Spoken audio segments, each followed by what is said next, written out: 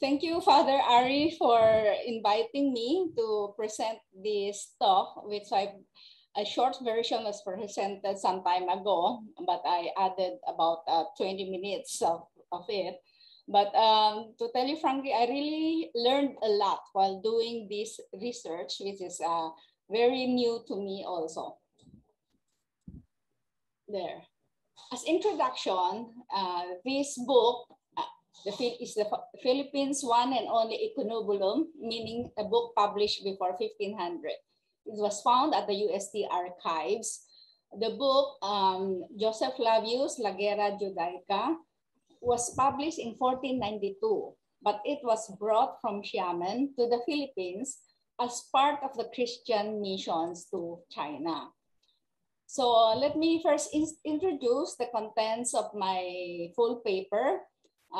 Some parts which I presented earlier, then I will elaborate on newer information. Okay, the first topic is the crucial role of China and the Chinese in Spanish occupation of the Philippines. As Legazpi emphasized, the Spaniards were looking for a base for the China trade and the spice trade. So it is actually China, not the Philippines per se, that Spain wanted.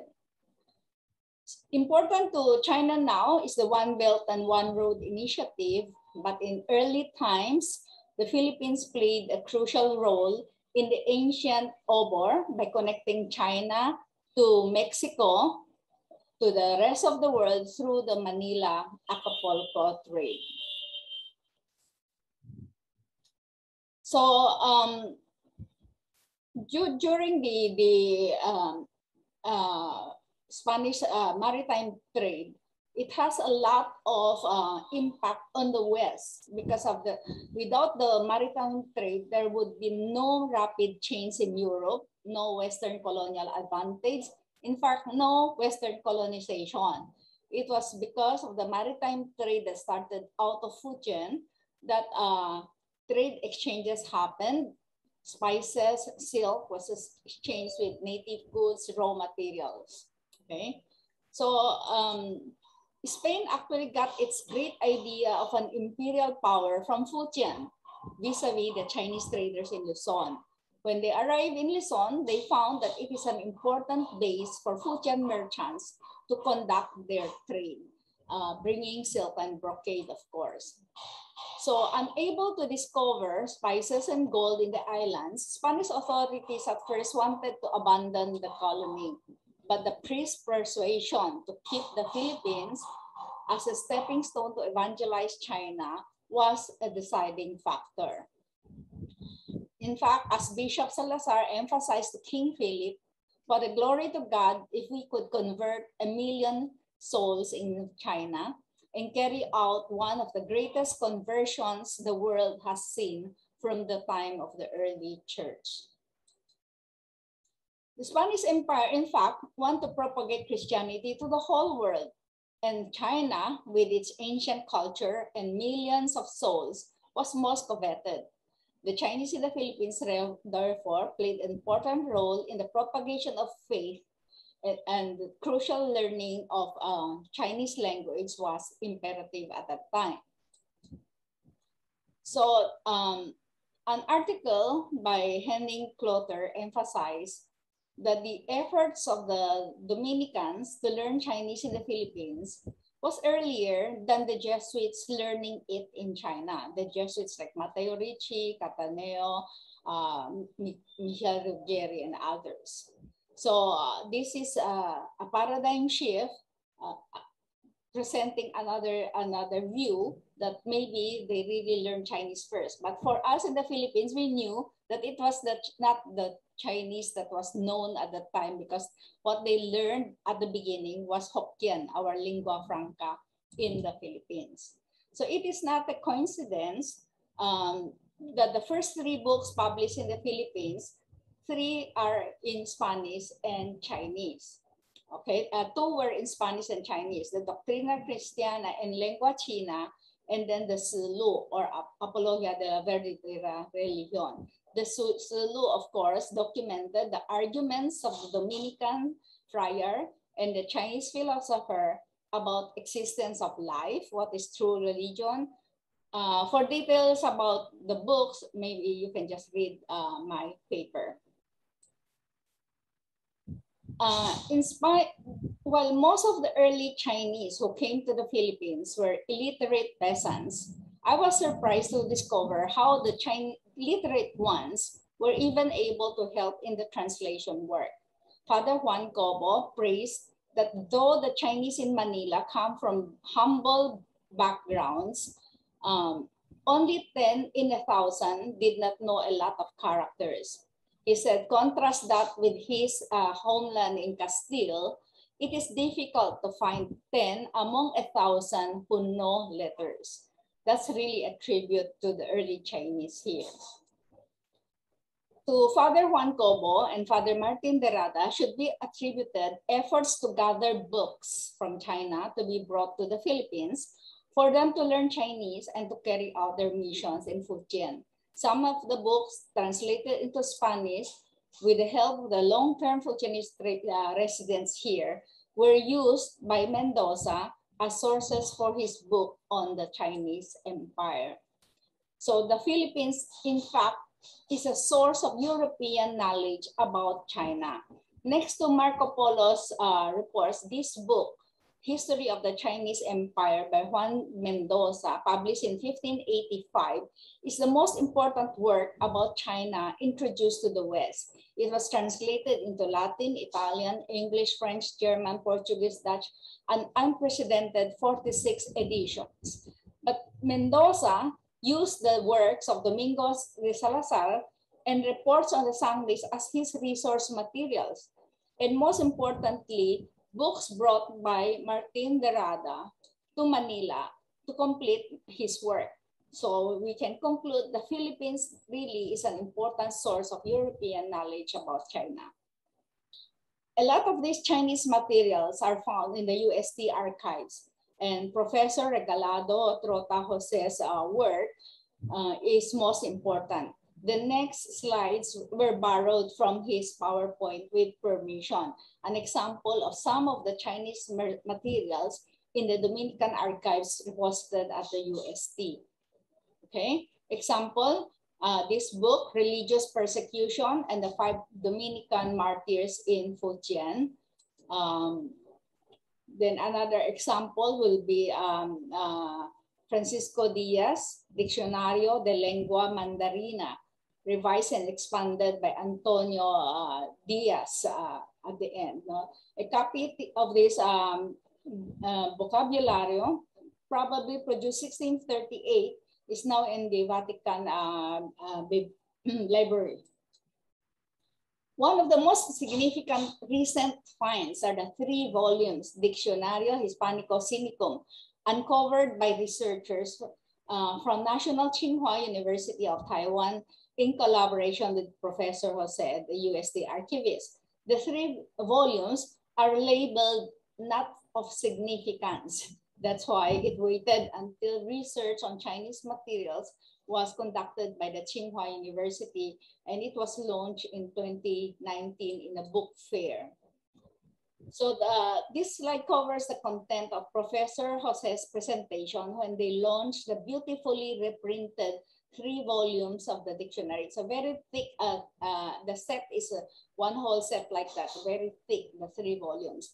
We have the copies at our Kaisa Library, Chindensi Memorial Library. Okay. Another dictionary in the UST archives, Lengua Española y China. And then this is another, the Catecismo and Lengua Chinchea. This is Zhangzhou Dictionary. Okay. So this one is an undated document with Christian symbols. You see the cross there, Christian symbols. It reads like a prayer. So it ends with several places, Amen, Amen, Amen. So you see, Amen, Amen, Amen. So it's another of the the undated early Chinese documents of the UST archives. So 6 of the first books published in the Philippines, aside from the 3 that I mentioned, the first 3, two were in Spanish and Chinese, and they were all published in 1593. But after those three, there were other books. I mentioned Silu, I mentioned Doctrina Christiana. Then there's the Mingsin Pauchen, Mingsin Pokam. There's the General Ordinances, the Hispanico Sinicum, which I presented, then the Chu Lengua Chu, the dictionary. I've shown samples of this, but let me talk about the first 3 books. I've talked about the Silu, of course, and Doctrina Christiana.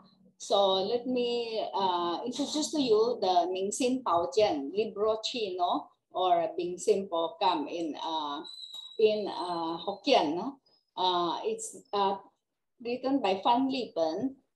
It's the first Chinese book ever translated into a European Spanish language by the 16th century Dominican friar at Manila's Parian by Father Juan Tobo. So with the Doctrina Christiana and Lengua China and Silu, these publications are proofs of the close historical relationship between Spain, China, and the Philippines. So the manuscript, the Mingsin Pauchen, Mingsin Pokam, was brought actually by Father Juan Miguel de Benavides to be given to Felipe II in 1595. And his foreword when he handed the manuscript was that the Chinese take to their great and true wealth not gold, nor silver, nor silk, but books, wisdoms, virtues, and just government. What a high praise indeed for early Chinese civilization. So to move to the 4th topic, the missionaries. The 3 first in the Philippines, we know about Lorenzo Ruiz, Mother Ignacia, so I will not elaborate anymore on them, but let me introduce to you Bishop Luo Wenzhao, the first bishop, the first Chinese bishop in the Philippines. He was not only the first in China, the first bishop in China. He was not only the only first bishop in China, but he was the only bishop until the early 20th century. Nobody followed him until the early 20th century.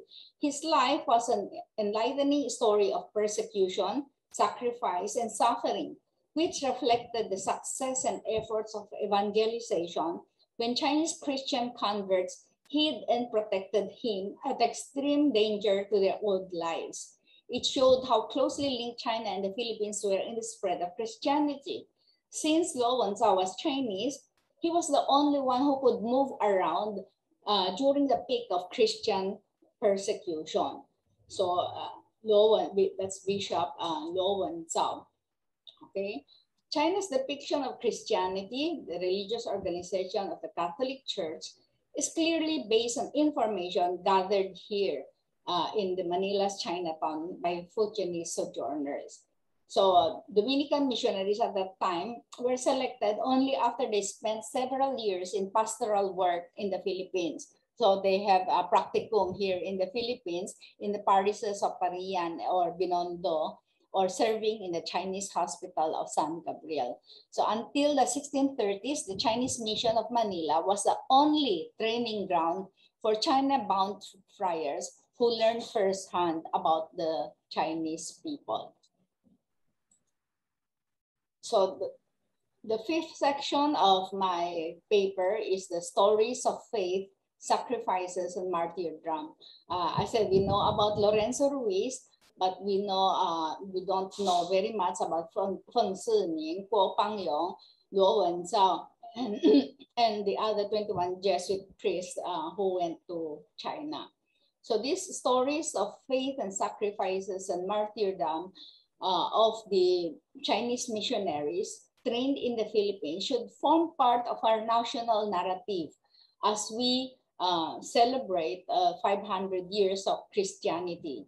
We know about Lorenzo Ruiz, but an example that we we don't really know very well, would be functioning. In 1747, actually it started 1746, the cruel persecution of the Catholics in Fuan, China started.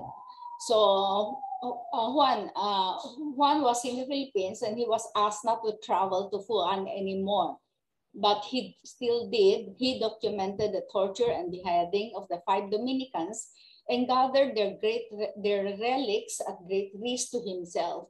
And then he kept them in secure places. Unfortunately, he was captured in March 1754, imprisoned, and sent to exile in the province of Jiangxi. In March 20, 1754, he was escorted by 2 soldiers and 3 Christians who wished to accompany him. Feng appeared before 36 tribunes in chains and shackles, suffering from hunger, thirst, and vagaries of extreme weather without any rest or sleep. In March 1755, he arrived at his cramped cell. Loyal witnesses were touched by his display of joy and contentment and willingness to suffer in the home of Jesus Christ. They describe that with his eyes transfixed on a rustic crucifix hanging on his prison cell wall, Juan Fengsiming succumbed July 1, 1755 to an acute fever exacerbated by fatigue and the debilitating stress of the long journey. Remember, he left in 1754 March and arrived died in July 1, 1755, a few days after his grueling journey. So this is one example of the martyrdom and faith. Po Pangyong is another one.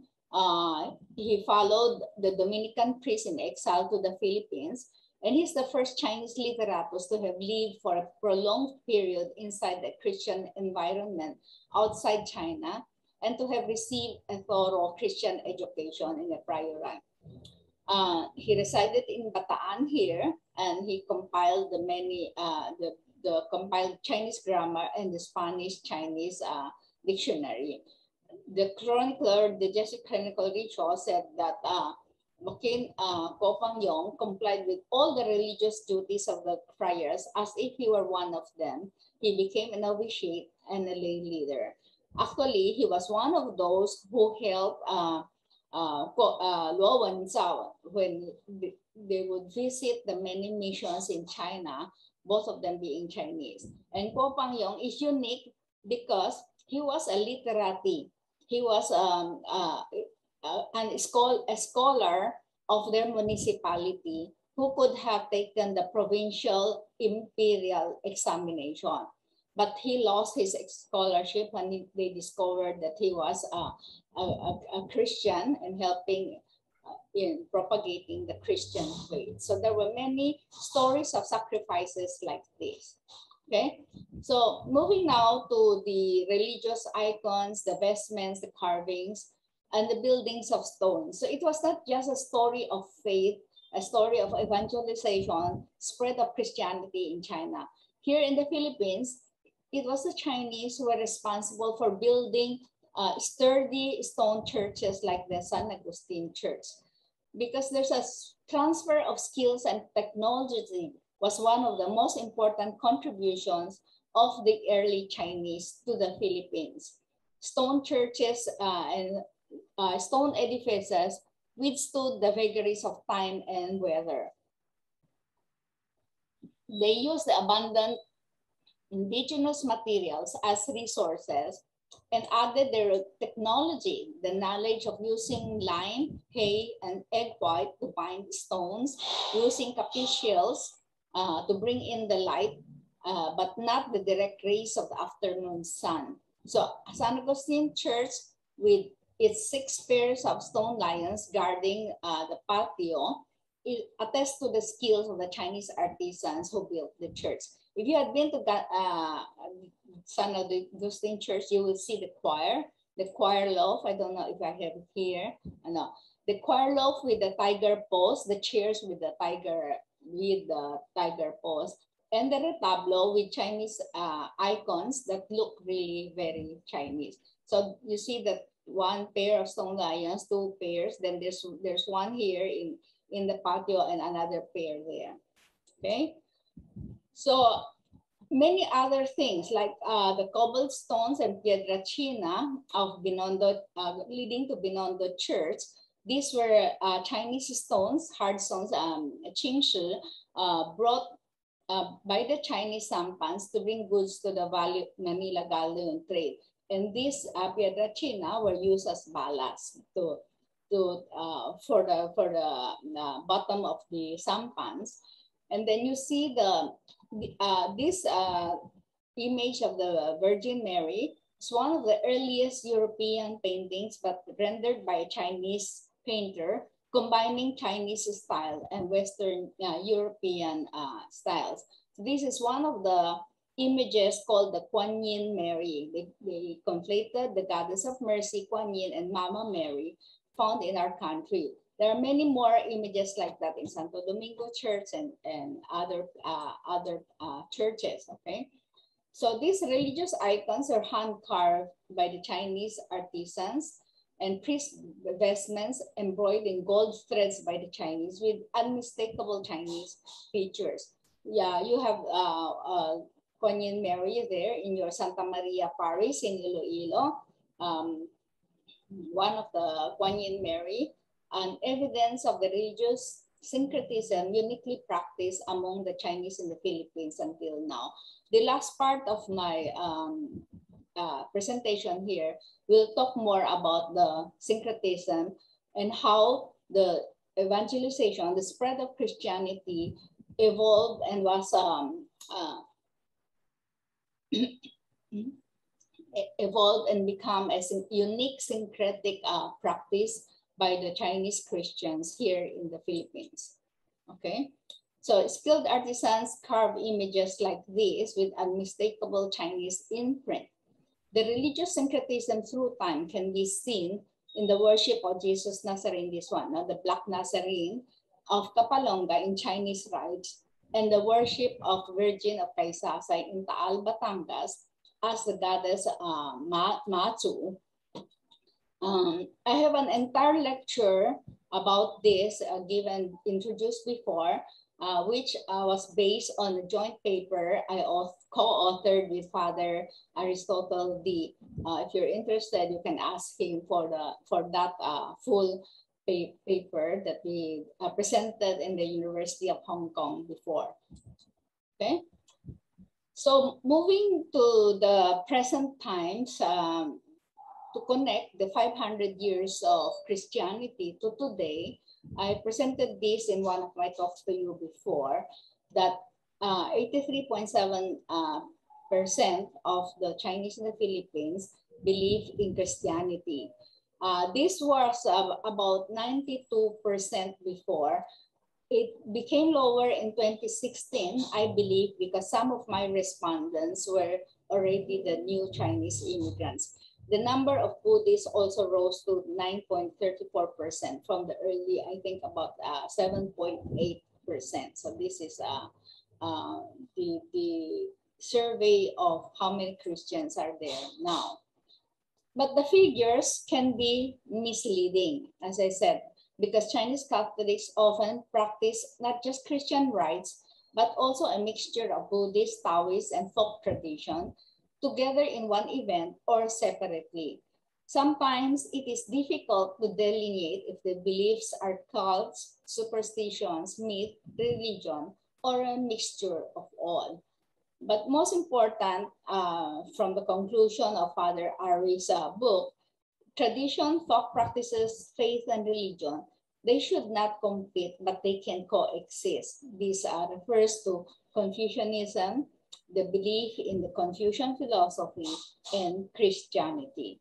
So this leads to my next few slides, about 10 of them left, on religious syncretism before I move to the conclusion, okay? The 7th section of my paper is the religious syncretism like this. The Santo Cristo de Longos, this is is in the wall of the supermarket in Ongpin Street. Okay. Well, 90% of the Chinoys are now Christians, either Catholic, Protestant, or Native Philippine churches, and only 9% profess to believe in Buddhism or any form of Chinese folk tradition. There's also a combination of faith, folk beliefs, and tradition that becomes a part of the Christian religion that is being practiced here in the Philippines. In a pluralistic Philippine society, Catholic masses and Buddhist rites in one event is not an isolated practice. Example is this one, the funeral mass officiated by His Eminence Cardinal Gaudencio Rosales for past President Corazon Cojuangco Aquino.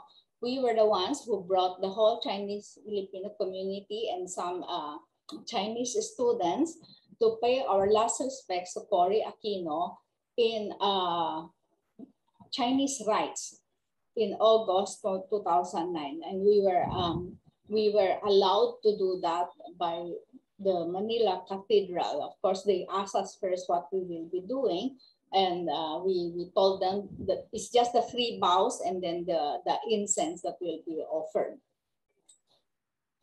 Okay, you have here, I think the people in Iloilo are very familiar, are very familiar with this, and Mary the Queen, where the Catholic priests say High Mass and offer the incense to venerate the ancestors on Chinese New Year's. Okay. I would like to mention that the words ancestor worship and filial piety are Western nomenclature.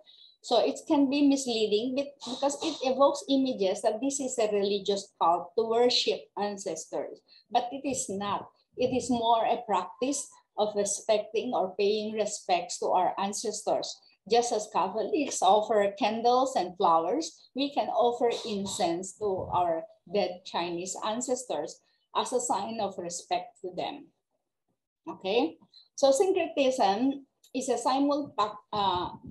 there are different forms. One is the simultaneous practice of elements from different religious traditions.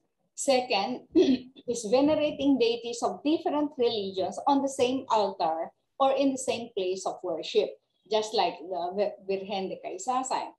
The third is carrying out Catholic devotions using Chinese ritual styles, or matching deities from different religions with one another and treating them similarly, like the goddess Matsu, goddess of mercy, and Mama Mary combined and worship as one. So this is a combination of Christian and Chinese rituals of marking high points of life events like birth, death, especially, and weddings and the like. The Songhok Tong in the Chinese cemetery is a very visual image of the syncretism, because you have one altar with the Chinese, you have the Quan Gong there, you have the Buddha, then you have Virgin Mary, they have the cross with the crucifixion at the back, the Black Nursery at the back. So, and then there are a lot of similarities. For example, in Confucian Analects, we say 四海一家 or 四海之内皆兄弟. So in Christianity, we say we are all brothers under one God. Or the Confucian Analects say what you yourself do not want, do not impose on others. But the Christian Bible says, do unto others what you want others to do unto you. So there's a conflation of this belief that, as Father Ari said, should not compete but coexist. Okay, this is the Santo Cristo de Longos. See, Father Ari gave me this picture to show that there is now a tutikong there. But actually, I've seen this several times. I don't know if they remove this from time to time, but in occasions where I pass by, I do see this tutikong, an incense burner in front of that Santo Cristo de Longos. Okay. Then the Kuan Yin Mary, of course, Taoism has absorbed Mary, Santo Niño, many Buddhist figures, and gave them new names. So Kuan Yin can be Kuan Yin Fusha, but in Taoism or folk tradition, he is Kuan Yin Ma, okay?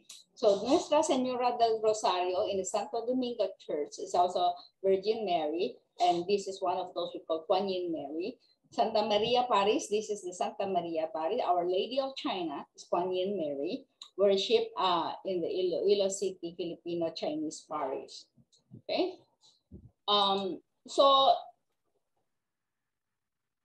let me introduce now Our Lady of Kaysasay, this is the Batangas people call them the Mama Macho. Mama Macho.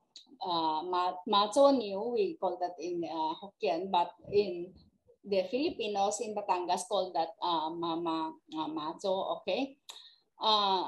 One of those, Mama Mary, and is Nuestra Señora del Buen Viaje in Antipolo, but worship by the Chinese also in Chinese style. Then the Lady of Kaysasay in Batangas and in San Fernando, La Union.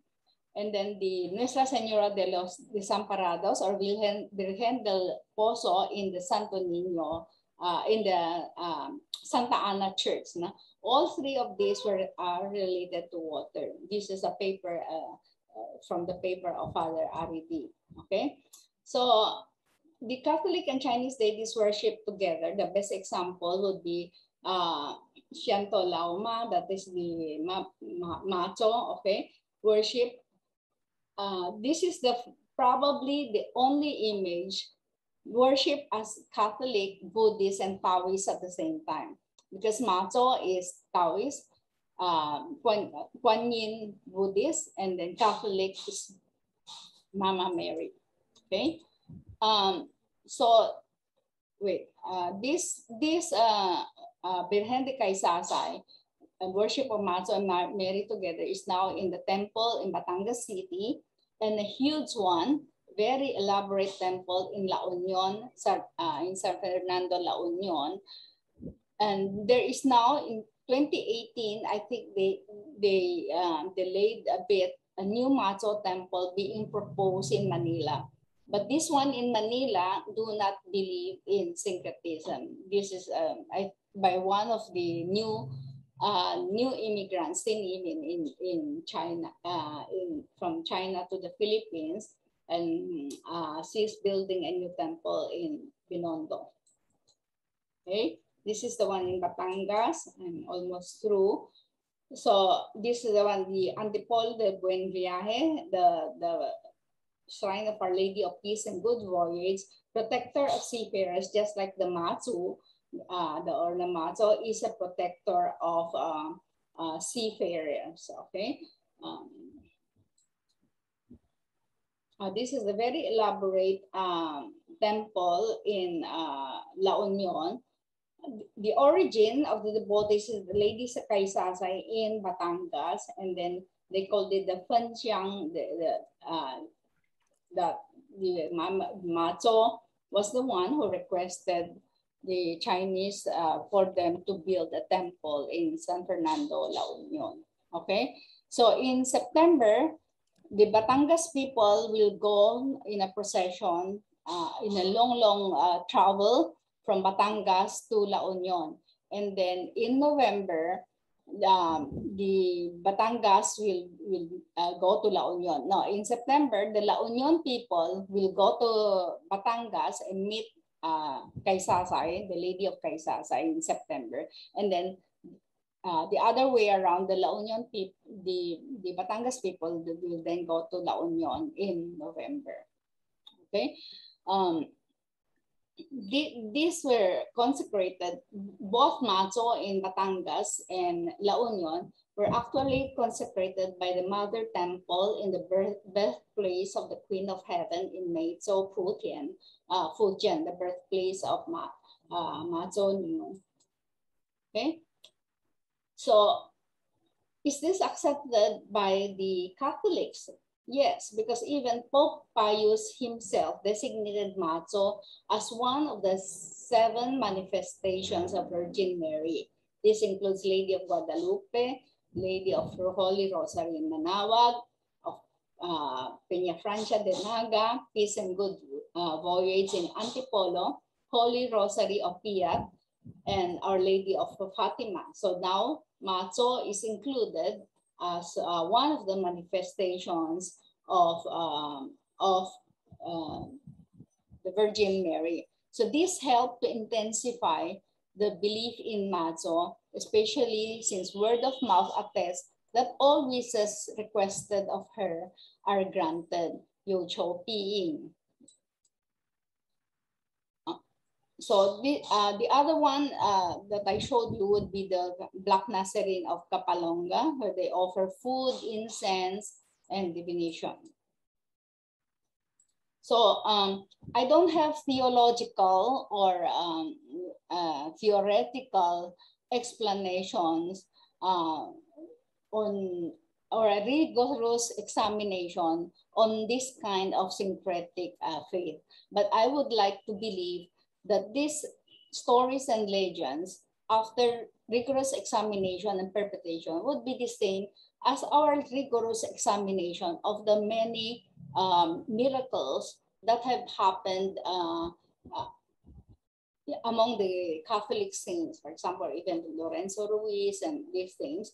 So some folk beliefs in the Philippines, like dancing during fiestas, offering eggs to request for babies when they want to have babies, having harvest festivals, fluvial parades. These Filipino folk traditions are the same as the Chinese folk traditions that became part of Christian faith and religion. So these practices that preach the achievement of enlightenment for the good of mankind can coexist and not be a competition with one another. So I have about 3 more minutes left, okay? So what were the key lessons that we learned from this nearly 40 minutes presentation? Number 1, the early Chinese served the colonial economy not just through the provision of essential services to make lives easier, but to be the bridge in evangelizing China. Of course, you know how they became the carpenters, the artisans, the carvers in ivory, the builders of stone buildings.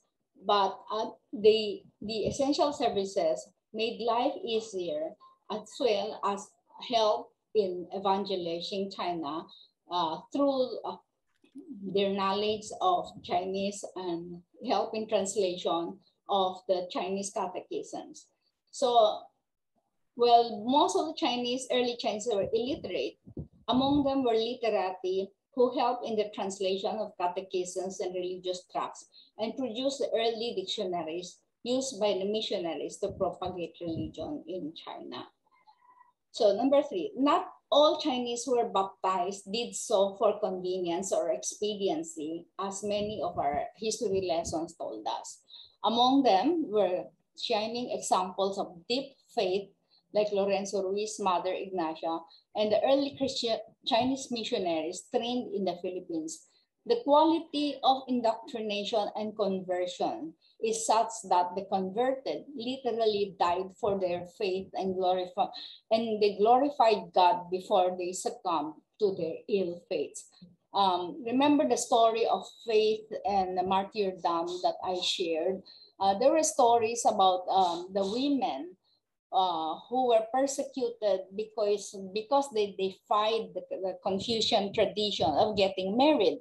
They stayed virgins, they stayed chaste like the Virgin Mary, and because they wanted, they became the equivalent of nuns at the time when there were still no nunnery, or there was still no space for women before.